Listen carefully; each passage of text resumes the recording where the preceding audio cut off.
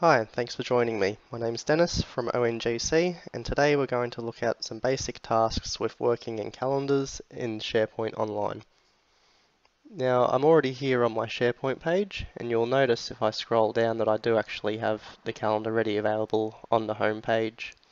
However, what I'll do is come over to the left and select Calendar from the list of items. This will present me with a pretty standard calendar view, which is currently month by month.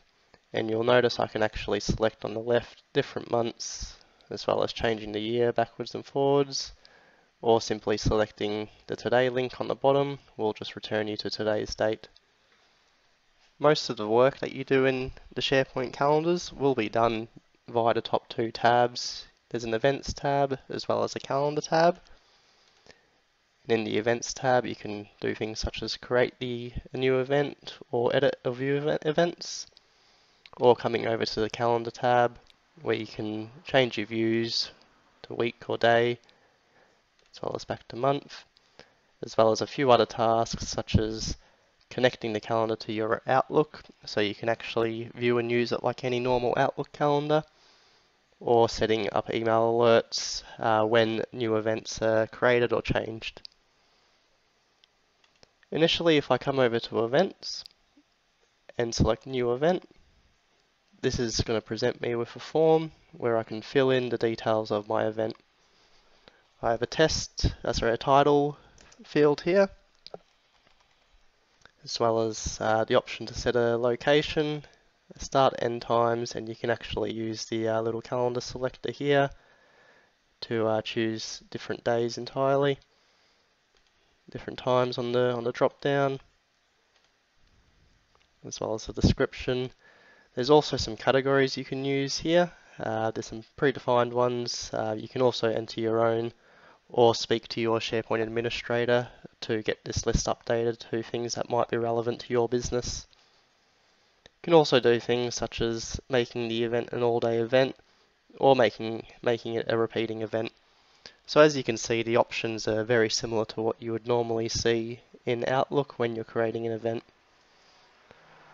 One other thing that's quite nice is the ability to attach files. So if I wished, I could actually attach a file to this calendar event, and then other users within my office could click on that calendar event to view the file.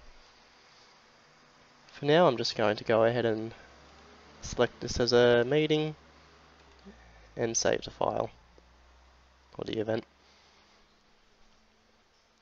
Now you can see here that the event has simply been created and now displays in this month view.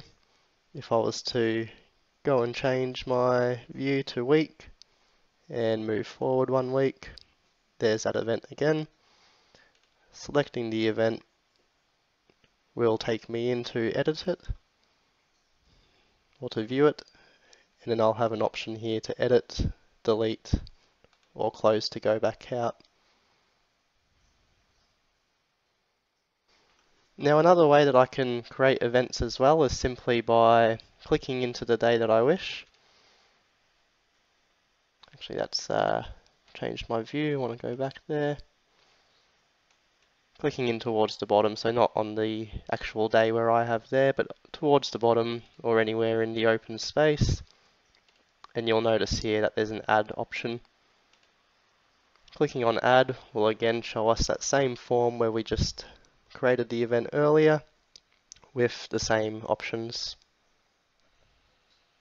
I'll quit out of there. Another useful view is dropping down up on the calendar view here and selecting all events.